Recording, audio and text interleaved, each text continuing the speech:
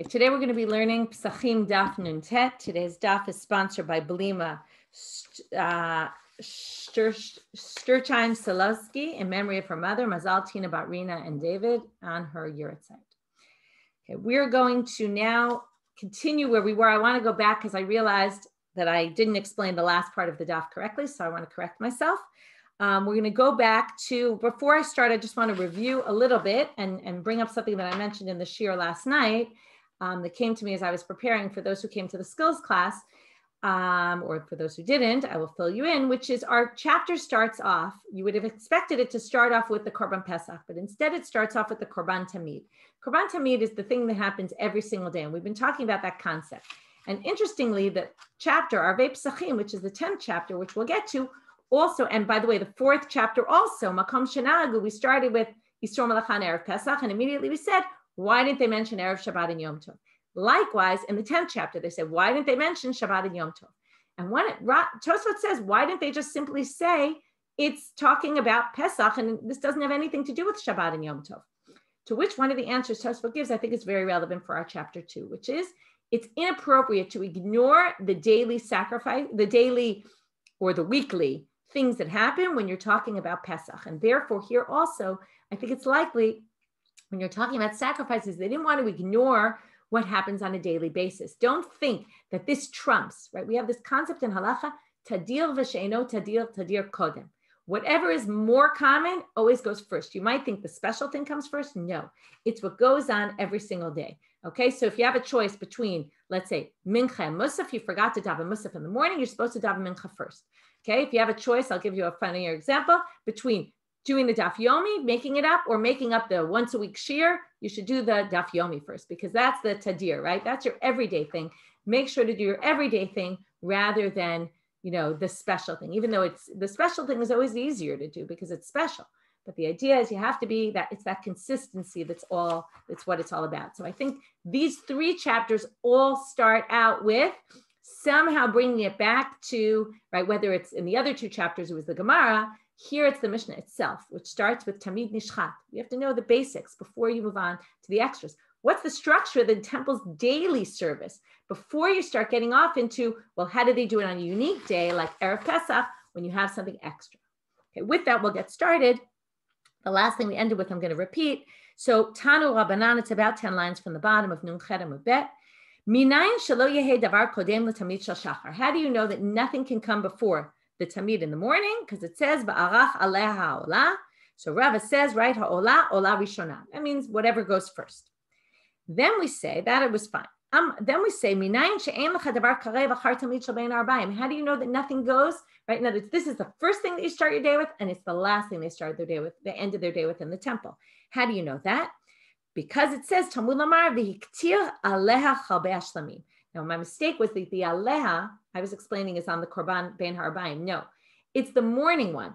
On the morning one, you burn the shlamim, okay, the fats of the shlamim, which means, so my Talmudah, how do you learn this? Amar Abaye, aleha shlamim v'lo chaverta shlamim. That means after you do the morning one, then move on and you can do all your korbanot that you want. But only on the morning one can you then do other sacrifices. But when it comes to the afternoon one, you cannot do loach chaverta. Chaverta is the afternoon one. You can't add anything past the afternoon one.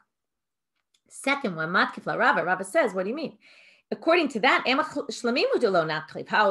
maybe you just can't bring shlamim, but maybe you could bring korbanot olah after.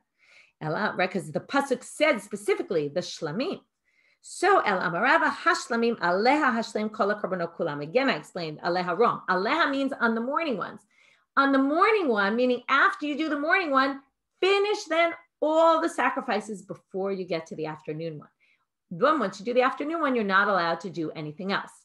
Well, the first thing that is classic for every rule, there's exceptions to the rule. So even though we've established very clearly yesterday, nothing comes after the Korban Tamid, now we're going to see a bunch of exceptions. Tanu Rabbanan, Tamid kodem lePesach. For this, it'll be very helpful to have the charts on the sheet. Tamid kodem lePesach, Pesach kodem leKtoret, Ktoret kodem leNerot. Okay, this is the order. Okay, I'll say it much simpler than if it gets a little confusing. This is before this is before that, this is before that. This basically means very simply, first the Tamid, then the Pesach, then the Ktoret, which is the incense that was just like the Korban Tamid, where it was done twice a day. They would do incense in the morning and incense in the afternoon. Where was it done? On the inner Mizbeach, inside the sanctuary, where the table with the bread is and where the menorah with the candles are.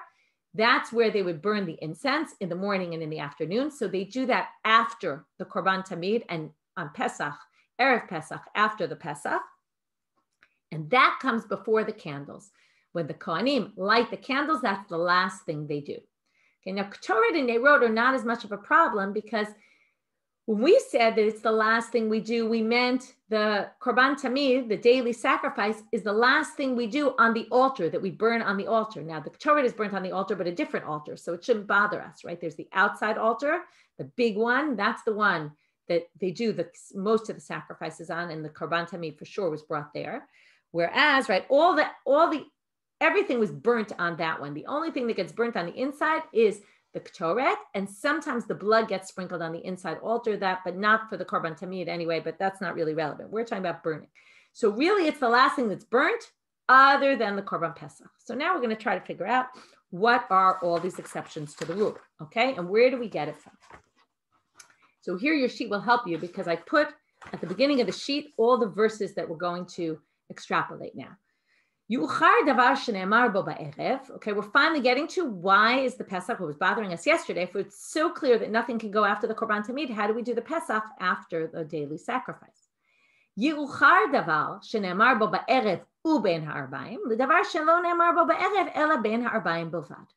it comes to the Korban Tamid, it says, do it ben ha'arbaim, simply.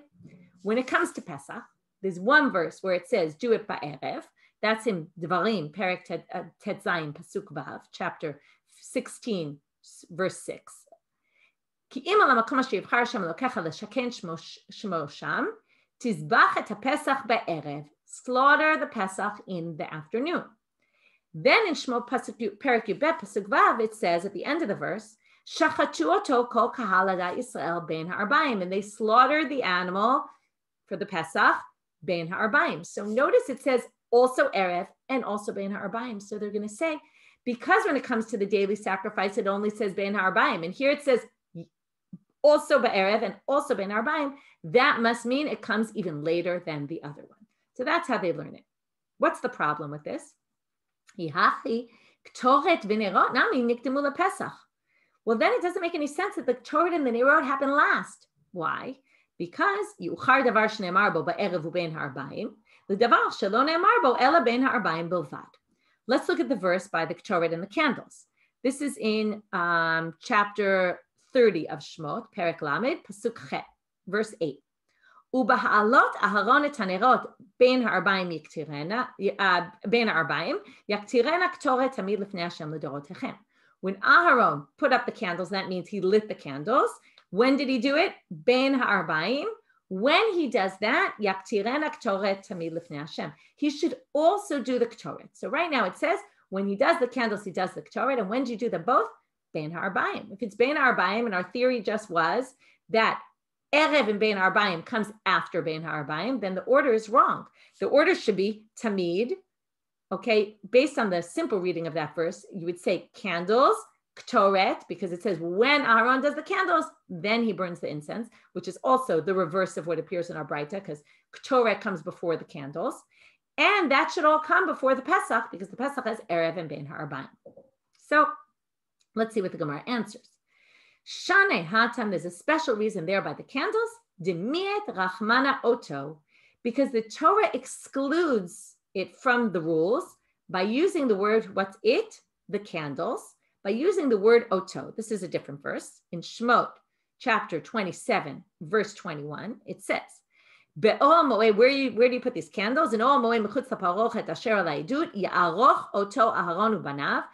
Aharon and his son should organize it. Ad boker lifnei Hashem chukat olam. So now it says this, oto. What do they use from that word oto? It could have just said ya'aroch. Why did it have to say oto? To teach you, okay, now, we won't yet get to the answer. They're going to have two drashot, and then they're going to talk about the second one, and from there, we're going to get to our answer. So patience. Ditanyas, it says in the following Braita. So notice it said oto, and then it said me'erev ad boker, from evening till morning. So why does it say me'erev haboker? The first explanation has nothing to do with us. This is like Hanukkah candles. How much oil are you supposed to put in?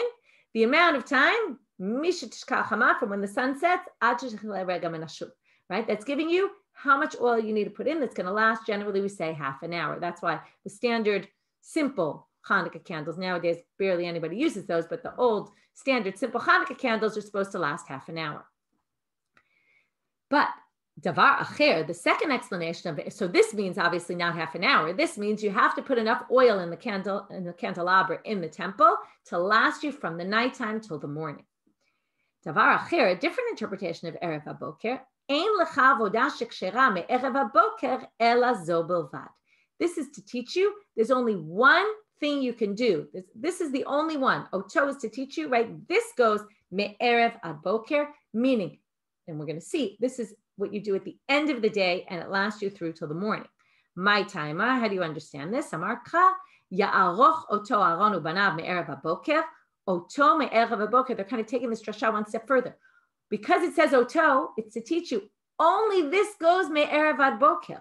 Ve'ein davar acher me'erev haboker, meaning this is the very last thing, because this is the thing that lasts from the night all the way to the morning, so you do it last, okay? And that's why the Neirot come at the end. That explains Neirot. What about the Ketoret? Itkash Ketoret l'Neirot. It appears in the same verse. They're juxtaposed. Therefore, whatever is true for candles will be true of the Ketoret. Those two things are done last. That's why they come after the Pesach. But Tanya Kikusham. But now the Gemara says, by the way, though, there's a Braita that reads exactly like we questioned. What did we say in the beginning? Why is it Tamid Pesach Ketoret Neirot? It should be Tamid Ketoret Neirot in some order. We'll deal with that in a minute. And then Pesach, because Pesach says Erev and Bein HaArbaim. So now we're going to say, oh, there's a Braita, in fact, that says that. And that's why I charted them out next to each other so you could see the comparison. Tamid Kodem L'Ktoret, right? Tamid comes first, then Ktoret. Ktoret Kodemet L'Neirot. So still Ktoret comes before candles, incense before the candles. V'Neirot Kodmot L'Pesach. And the candles come before Pesach. So here you see, and there they're going to explain exactly what we said previously. Right? You're going to always push off the thing that says Erev and Bein HaArbaim. That will be the last thing you do. So the Pesach comes at the very end. But what do we do with this drasha oto? V'haktiv oto. Didn't we just darshan that word oto to say the candles come last? So they say, don't worry about that. Hi oto mibayale lemiute avodah shebifnim. That oto comes to exclude something else. That oto comes to exclude something that's done inside, again, inside the sanctuary. What was done inside the sanctuary? Umay nihu ktoret. Now we finally understand why the ktoret comes before the candles, because the oto is to say, this is the last thing you do, and not the ktoret. Now, why is something done inside? Because the candles are inside and the ktoret's inside. So you wouldn't compare it to something that's done outside. We want to compare it to something done inside. So yes, the Pesach is always last, but the Neirot, the candles, are last in comparison to the Ketoret. Both of them are done inside the sanctuary, and we're basically comparing one to the other. So the Ketoret is done last for that purpose. Okay, I'm sorry, the Neirot are done last. The candles are done after the incense is burned. So now they say, Sal Kadat HaChamina, you would have thought, as I said before, Ho'il uktiv ba'alot Aaron et hanerot bein ha'arbaim yaktirena Ketoret, because it says in the verse, when Aaron sets up the candles, then he should do the Ketoret. It sounds like the Ketoret happens after. Therefore, you specially needed this drasha, mi'et Rachmana oto, to teach you the candles go last. Ella, in other words, last compared to the Ketoret. So now they say, well, then how do you explain that verse? Ella bein ha'arbaim yaktirena lamali. So why does it say, do it bein ha'arbaim, and then it says, and burn the incense? So hachi kama rachmana. This is what they say. Bi'idan demaleket neirot tehe miktera ketoret. When you're lighting the candles, the incense should be burning. Now, how does incense burn? You have to burn it beforehand. We want the incense to be going while he's lighting the candles, okay? Which makes sense in terms of the incense, right? It was this beautiful smelling incense. So we want that to be going while he's lighting the candles. That's what it means. When it says yaktirena ketoret, it means the ketoret should be going while the candles are being lit. I'm going to ask a question and leave it for now because I don't have a good answer and it requires much further research, which is, what's the idea here? We understand the idea of the Korban Tamid framing your day. First thing, last thing, right?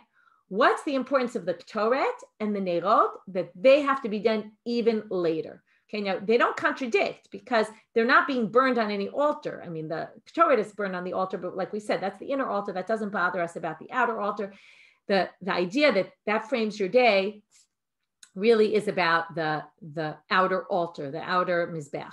But still, it begs the question as to why are these also two things that we need to frame the day in the temple? And we're going to see now that not only did they do the Ktoret after the Korban Tamid Shel Ben Arbaim, they also did it before the Korban Tamid in the morning. Okay, and maybe it's this idea that you want the aroma going, right? You want it to start, maybe the aroma has to, right? It's this reach nichach, this special smell that you want it to kind of pervade your day. So maybe that it's kind of like laying the groundwork, and the candles are the light, and maybe that's just basics that need to be there. But again, I'm sure there's a lot more to be said about it. I don't know enough about it. Tanu Rabbanan. So now we're going to say, as I said before, Ein lecha davar shekodem l'tamid shel shachar. Nothing comes before the Korban Tamid in the morning. Ela ktoret bilvad. Only the incense. Shneimar ba. Now, where did they learn it from? And again, this Gemara is very much, we're going to learn it from the text, right? Whatever the text says, we're going to extrapolate it from the text. But what I'm trying to say is there must be some greater idea behind this. So it says, baboker, baboker. It says in the morning twice by the Ktoret. So therefore, yukdam Ktoret, avar shene'emar baboker, baboker. It's the same idea as Erev and Ben Arbaim. Here, baboker, baboker actually appears in the same verse. There, Erev and Ben Arbaim were two separate verses, even two separate books of the Torah. But it's the same idea. Here's the verse. Okay, Aaron should do the Ktoret Samim, the incense, every morning, and it says it twice. And therefore, that should come before Davar Shelo Ne'amar Bo Ela Boker Echad. That should come before something where it only says Boker once. What's that? The Korban Tamid. Et HaKeves Echad Taseh Baboker. Right? And then the other one you do Ben Harbaim. There it just says Boker once. So therefore, we learn it comes before. And now we're going to have another version of what we saw before with some minor variations. The only thing that comes after the Tamid Shel Ben Arbaim, okay, right? What would you say? Pesach, Ktoret, Nerot. But what does it say here? Ela Ktoret, V'Nerot, uPesach. So far, so good. U'mechusar Kippurim be'erev haPesach. Whoa. Okay, what is this? So, Mechusar Kippurim, we need to explain some terminology. We've seen this before, but we'll talk about it again, which is someone like a Metzora, someone who has tzarad, or a Zav, or a Zava, or a Yoledet, someone who gave birth. All those people go through a process, sometimes a 7-day process, sometimes more. On the last day of their process, they go to the mikvah. The day after that, they're still not finished. After they go to the mikvah, so they can eat truma that night. Let's say they're a Kohen. They wait till the sun sets and they eat truma. But on the next day, so for many of them, it's the 8th day, the Yoledet, the person who gives birth is different. But the next morning, they have to bring a sacrifice. You can't bring sacrifices at night, so they couldn't do it at night. They bring it the next morning. Until they bring their sacrifice the next morning, they are called Mechusar Kippurim. That means they're missing atonement. They're not fully atoned. What's the relevance of this? The main relevance is they can still eat truma, because that we already said. Once they go to the mikveh the day before, they can eat truma in the evening. But what can't they do? They cannot eat sacrificial meat. So let's say you're a Mechusar Kippurim. Here's our example on Erev Pesach. It's your 8th day, let's say, of Mitzorah. Okay, you're a leper, and you did your process, and it's day number 8. You're supposed to bring your sacrifice. For whatever reason, you don't bring it in the morning. Okay, you forgot, you didn't take care of it. Okay, kind of silly, but you didn't take care of it. What happens? They bring the Korban Tamid in the afternoon, and all of a sudden you come and say, hey, wait for me. I want to do my Korban. I didn't bring it. Right? You can imagine people looking at you like, what are you, crazy? It's Erev Pesach. You didn't think about it this morning. And you might think, tough luck. Comes the Gemara and says, or the Breita, and it says, you can also, this is a sacrifice we're going to allow you to bring even after the Korban Tamid. Okay, we're going to have a big discussion. How on earth do we allow this? But we're going to allow you to do this. Why? Because if you don't, what will happen? You can't eat the meat tonight of your Korban Pesach. Now, first of all, if you're already in a group of people, remember what we said? if you have your group and some people can't eat it, it disqualifies it. So first of all, you're messing up other people and you're messing up yourself. And if you don't eat the Korban Pesach, you get karet. That's very serious. So because of the seriousness of it, this is what we call, right? There's a balance going on here. There's one hand, the Korban Pesach and the importance of doing it. And therefore you have to bring this other Korban to be able to enable yourself to do that. On the other hand, right, on the other hand of the seesaw, we have this, you're not allowed to do anything after the Korban Tamid. So what do we say? In this case, we're going to allow it to override. So what does he do? We allow you to bring your sacrifice after the Korban Tamid, and you go to the mikveh again, because to allow you to eat the kodshim, apparently you have to tovel again, and you can eat kodshim in the evening. Sorry, I skipped. Okay, then the Braita continues and goes even farther than this. Rabbi Yishmael ben Rabbi Yochanan ben Broka Omer, Af mechusar kippurim b'shar yemot hashana. Forget about on Erev Pesach. We can even do this on any day of the year. Now, why would we push this off on a regular day of the year? Who cares whether he brings his korban on the 8th day or not? Well, Rashi says that we're talking about a case, and everyone understands this. We're talking about a case where, let's say you're a mechusar kippurim, and let's say, okay, I couldn't bring sacrifices because I was yoledet, okay, and I wanted to wait to bring a bunch of sacrifices. Say I made a voluntary offering. I bring that to the temple in the morning, but I didn't yet finish my other sacrifices. So I have a sacrifice that I brought that I want to eat the meat of. Now, according to Rashi, it's a mitzvah aseh to eat the meat of a korban that I bring, okay? Because theoretically, I could give it to someone else. But there's a mitzvah aseh, and in fact, this is very interesting. I'm not going to get into this, but I will tell you, the Rambam doesn't count this as a mitzvah, and it's one of the mitzvot. In fact, it's the first one. The Ramban, on Sefer Mitzvot of the Rambam, he has all of his comments on the Rambam, and one of the things, the first mitzvah he lists at the end of his book on the Rambam, he says the Rambam forgot a whole slew of mitzvot that the Rambam didn't count, that the Ramban thinks is a mitzvah, and the first one is this, okay? Eating kodshim. The Ramban says, and it's clear from our Gemara, and you basically have to figure out how the Rambam understood it, that it's a mitzvah to say to eat sacrificial meat that you bring, of a sacrifice that you bring. So that we get from here. So because you have this mitzvah on a regular day, if you brought another sacrifice, and now that you didn't bring the ones you're obligated to bring, you can't eat it, basically we allow you to do it after sacrificing the korban tamid. Okay, even though theoretically we have this, what they're going to call in the Gemara later, a mitzvah aseh of korban shlamim, the hashlem aleh kol korbanot, right? You're not allowed to do anything after the korban tamid. You have, or I would say it's a positive, this has to be the last thing you do. So we have a mitzvah. This is supposed to be the last thing you do, the korban tamid. We have another mitzvah of eating kodshim, and we basically, right, we put them on a scale, and one weighs out over the other, which we're going to debate a little bit, because how can we do this? Okay, and how can you say one mitzvah aseh overrides another one? So we're going to talk about that in a minute. By the way, Gefet this week, Rabbanit Yael Shimoni talks about this whole issue. In Pirkei Avot, it says, right, you can't, it's famous, right? You don't know, don't choose mitzvot and say, oh, this one, right? You don't know the rank of mitzvot. This Gemara, we're going to see they clearly do rank mitzvot. So it's interesting. So now the Gemara says, they're going to start questioning. Bishlama le Tanakama. I understand Tanakama, who says, when it's Erev Pesach, we allow it, but not on a regular day. Yavo aseh de Pesach, sheyesh bo karet. Here we're going to see, we're ranking mitzvot. Pesach has karet associated with it. So that will come, I just lost my place, sorry. Yavo aseh de Pesach, sheyesh bo karet, v'yidche aseh de hashlama, she'en bo karet. And that will override the aseh of hashlama, of finish the day with the korban tamid, because there's no karet associated with that. So when we have karet, we're going to obviously, that's going to weigh heavier. Ela Rabbi Yishmael ben Rabbi Yochanan ben Broka, but if you have two equal mitzvot aseh, why are we going to say that one overrides the other? Why are we going to say we're going to allow you to sacrifice after the korban tamid when it's, right, there's two mitzvot aseh, eat the kodshim, right? You want to eat your other sacrificial meat that you have, versus this issue of the korban tamid. That should be the last. So Amar Ravina, Amar Rav Chisda, Hacha bechatara ofaskina. We're going to have two answers, Rav Chisda and Rav Papa. Rav Chisda says it must be talking about a case where the one sacrifice you have left, okay, most of these, I can't get into all these details now, we're going to learn all this later, but all of these sacrifices usually have to bring a few together. The Mitzorah has 3, the Yoledet has 2, a Chatat and an Ola. Most of them have a Chatat and an Ola and an Asham maybe, or depending on which one, there's combos of 3 korbanot you have to bring. And if you don't have money, so you don't always have to bring an animal, you could bring a bird instead. So here he says, we're talking about when what you have left is one sin offering, and it's a bird sin offering. Why is that different? Because the bird sin offering, none of the meat gets burnt on the altar. Remember the whole problem. We don't want to burn anything on the altar. Well, guess what? In this sacrifice, you don't have to burn anything on the altar.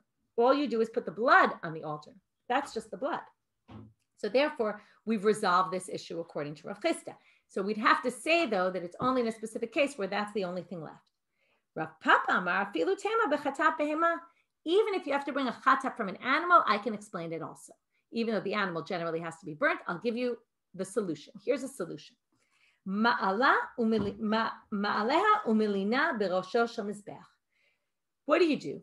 Remember we talked about this 4 main avodot. I told you this intro that we did is going to come up a lot and you'll remember it now.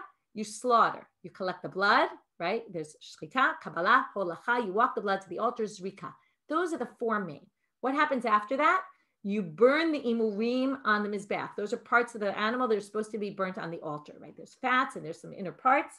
So that gets burnt. Now, in this case, we want to basically have a case where we don't burn anything. The last thing that's burnt is the korban tamid. So what do they say? Bring the korban, do all 4 actions, the main ones, and then bring the animal up. Don't burn it at the top of the altar. The altar was huge, by the way. Okay, we're going to get into the sizes and all that later. It was huge. Put it on the side of the mizbeach, okay, somewhere on the altar. Doesn't matter where. Not where the fire is going. Don't burn it. And then what do? Milnina berosha shel mizbeach. Let it sleep overnight on the mizbeach. Now, normally, you have to finish everything with that korban during the day. If you leave it overnight, we talked about this already, psul lina. You've left it overnight, it's disqualified. But it's like the game of tag. You're safe on base, right? If you're on base, you're okay. No one can get you.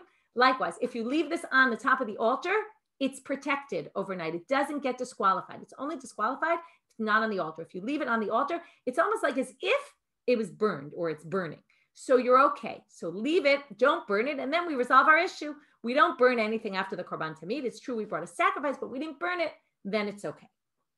So now they say, wait, that's all. Okay, so we're going to have a few questions. So now they say, well, what about, that was all assuming it was a chatat, especially according to Rav Chisda, who said it's only a chatat off where nothing gets burned.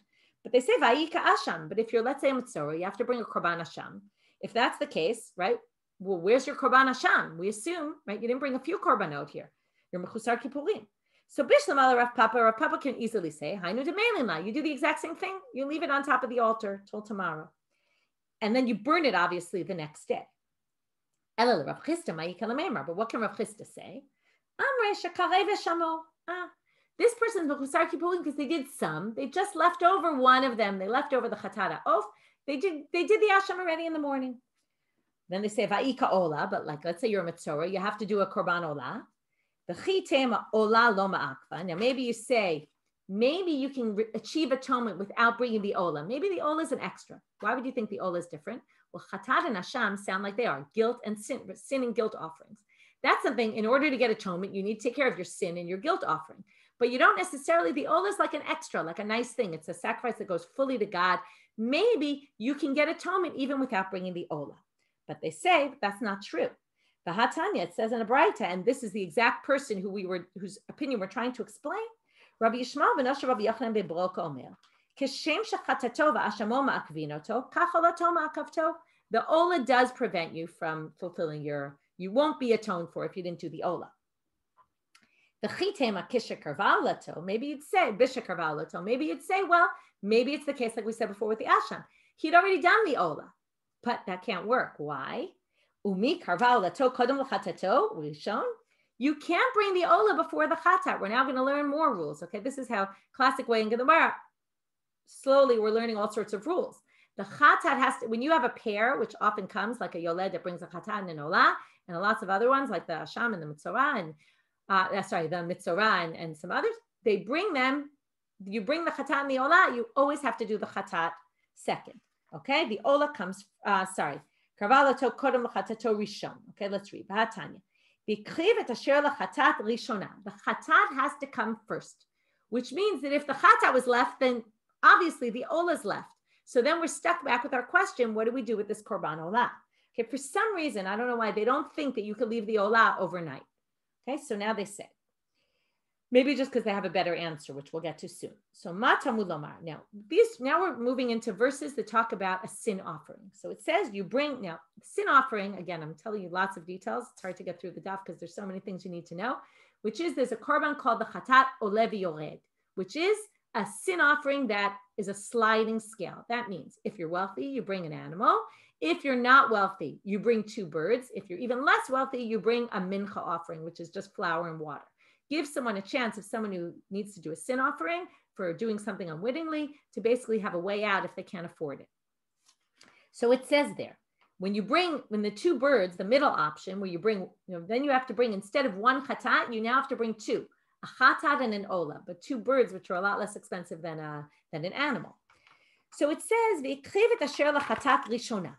so now they say, this is a good example of the Torah doesn't waste words. So it says, you bring the chatat first, and then it says, matam ulomar, why do you need that?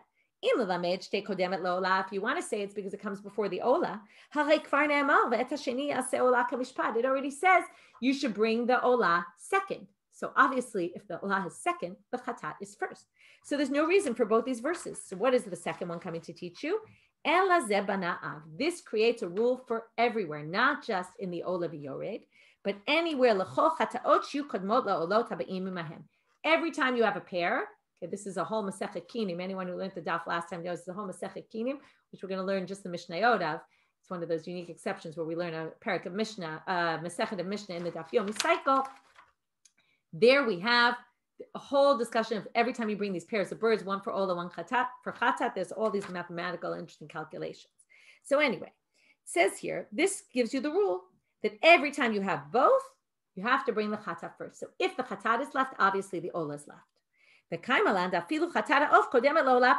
Even in a case, again, I'm not going to get into all the details when you do this, but there's sometimes a case where it's not a bird, 2 birds, it's an animal and a bird. So even when the animal is, the olah is the animal and the chatat is the bird, that's the only combo you could have, animal and bird. Then, even then, you might think the behemah goes first. No, because behemah, an animal, is more important than a bird. No, still the chatat goes first. So how do you explain this? So Amarava, there's one exception to the rule, and that must be the one he's discussing. Shane olat mitzora de Rachmana Amar vehela kohen et haolah, says, and the kohen brings the olah, and it says shehe'ela kfar. Here they're telling you that the way they understand that verse, he had already brought the olah. They're talking about the chatan, and then it says, and he had already brought the olah.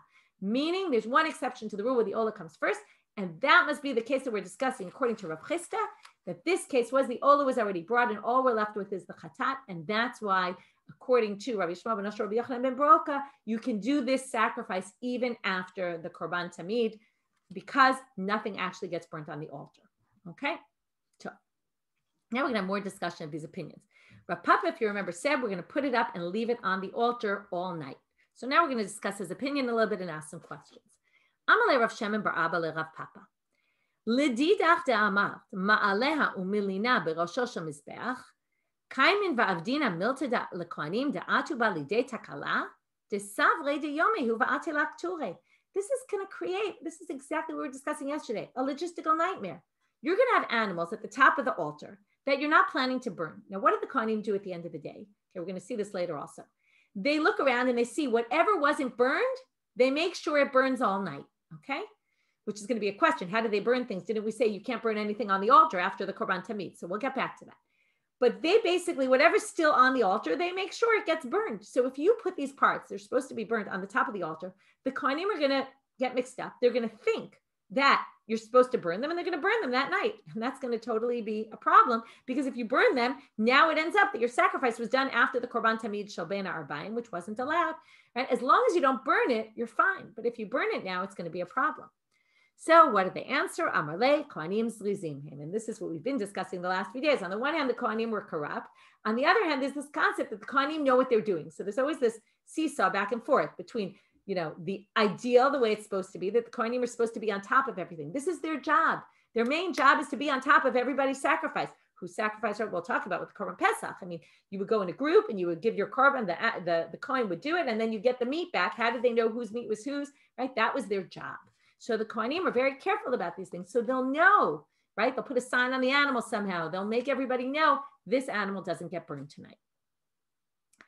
Amar le Rav Ashi le Rav Kahana, Amar le Rav Huna Berei de Rav Natan le Rav Papa. Okay, so either Rav Ashi said to Rav Kahana or Rav Huna Berei de Rav Natan said to Rav Papa. There's another problem here. What's the problem? Now, the whole idea is we want this person to be able to eat his meat tonight.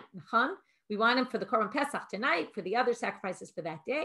And that's why we're allowing this. Now, when do you get to eat? When your atonement process is finished. Now we're going to have a bit of a problem, and it's going to be a few levels till we get to the question. As long as you don't burn those parts on the altar, which we're not burning till tomorrow, the Kohanim can't eat the meat of the sacrifice, right? There's parts of the meat the Kohanim get, it depends which sacrifice. Sometimes they get all the meat. Sometimes they get all the meat other than the parts burnt on the altar. Sometimes they get the chazeh v'shok, the chest and the thigh. So now, why should we care if the Kohanim can't eat it? But we'll see. Right now, we're assuming since you didn't burn it, the Kohanim can't eat. How do we know this? Maybe they can eat their parts before the parts get burnt on the altar. Talmud Lomar, but it says in the verse, he burns the chelev, those are the parts you burn, the fats that you burn on the altar. And then v'hadar, after that it says, so we take the order literally. First burn, then you can eat your parts, which also makes sense, right? God should get his share before we get our share, right? If you view the korban, the burning as it's if we're offering it up to God. And therefore, only after that can the Kohen eat his part.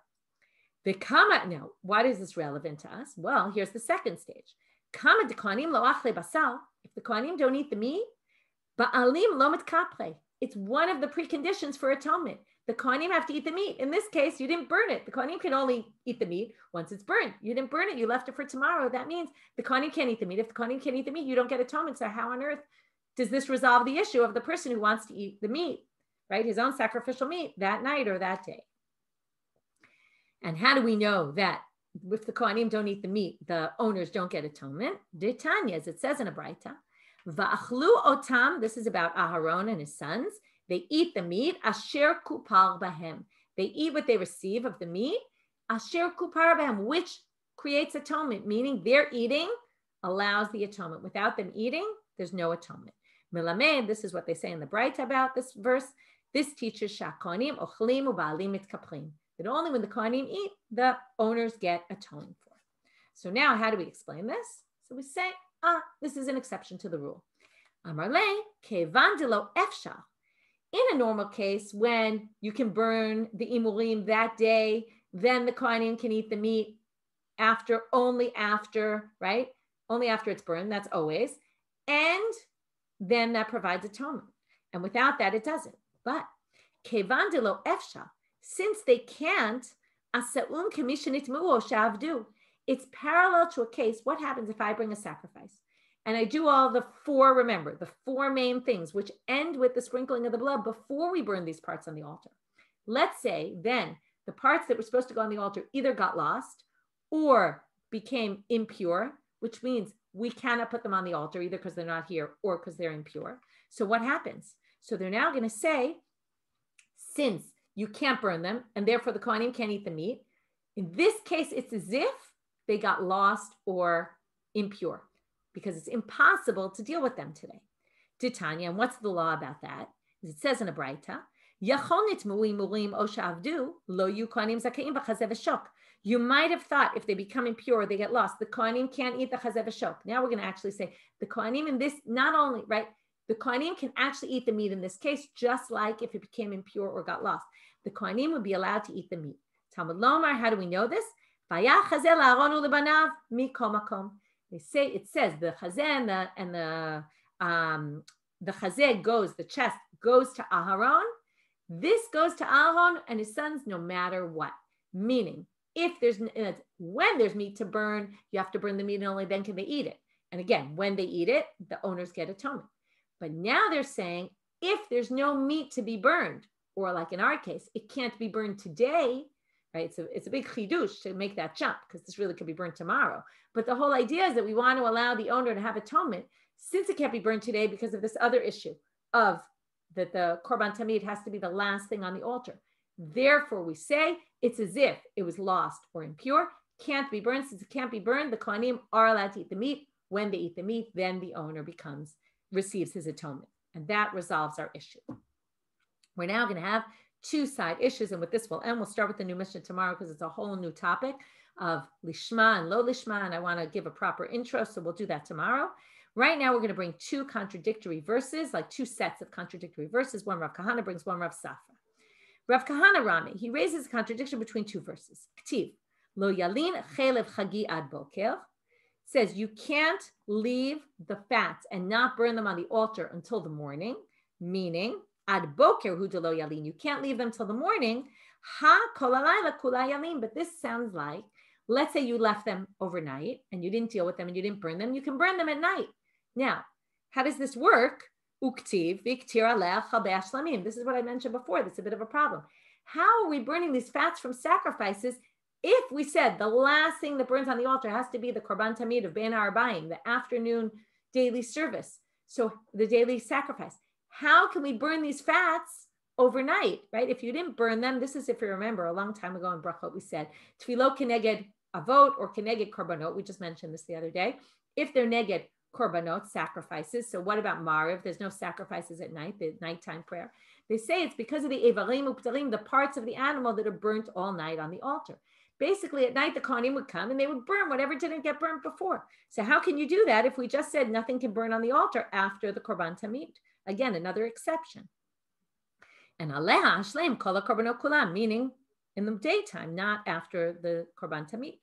So hu motiv la v'hu mefarek la, he explains it, kishani totu. Those are only parts that are left over. In other words, you can't start a sacrifice and get through all the processes and burn it on the altar after you did the korban tamid of the afternoon. But if you have things left over that didn't get dealt with and you just need to burn them, but the blood was done and everything else was done before the afternoon sacrifice, then you're okay. Okay, so that's our distinction that we're making here. Last thing for today, Rami le Rav Safra. He brought the following contradiction. Le Rav, in front of Rav. Ktiv, lo yalin laboker zevach chag Pesach. Says you can't leave the sacrifice of the Pesach till the morning. Laboker hu de lo yalin, ha kol halayla yalin. Right? It seems to say you can't leave it till the morning, but again, if you didn't, now when are you supposed to burn the chelev of the korban Pesach? On the 14th, Erev Pesach, when you do the sacrifice in the afternoon. But if you didn't, you can do it that night. Now, this creates a problem. The Haktiv, it says, Olat Shabbat b'Shabbato. Now, what did they learn from that? You're supposed to bring the korban olav Shabbat on each Shabbat, right? On each Shabbat. V'lo olat chol b'Shabbat, v'lo olat chol b'Yom Tov. But this means you can't deal with a korban from a weekday on Shabbat, and you can't deal with a korban on a weekday on Yom Tov. Right? We learned that in the Mikdash, to bring sacrifices, you could be mechalel Shabbat. You could do whatever you want, desecrate Shabbat. But not if it was left over from something on a weekday. So here's a classic example. Erev Pesach is a weekday, right? It might be a holiday in terms of you had to slaughter the korban Pesach, but it's not a holiday. You can do work. So you can't push off. It's still called a Yom Chol. You can't push off from a weekday to Yom Tov. So how on earth at Yom Tov at night, right? That night of the 15th, are we burning something that was left over from the 14th that was a regular weekday?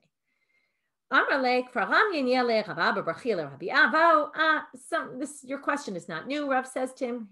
It was already asked to Rabbi Aval, V'shanele, and he explained, that pasuk was only talking about when the 14th is on a Shabbos.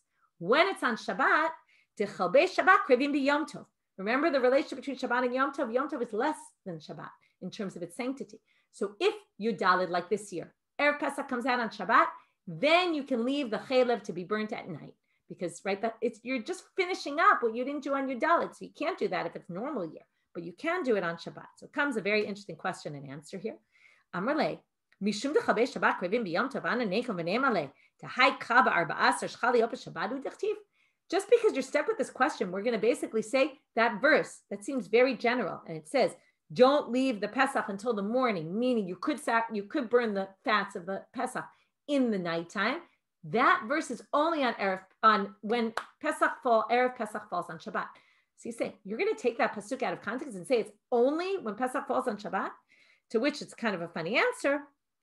He answers him, Amar le shav ke likradu dachik umo kimanavshe. I have no choice. Okay, this is like saying because. Okay, why are you doing this? Because I have no choice. There's no other way to understand that verse. In other words, that verse makes absolutely no sense that we'd be able to take something that was done on the 14th, which is a regular weekday, and we're going to allow us to burn it on Yom Tov. No way, no how. Can't be, that must be, and as we're stuck, and there's no other way to understand that verse. Therefore, we have to explain, yes, that verse is only on Shabbat, even though it didn't say anything of the sort in the verse itself. With that, we'll end. And like I said, we'll pick up from this issue of doing a Pesach Lishma or Lo Lishma tomorrow. Have a great day, everybody.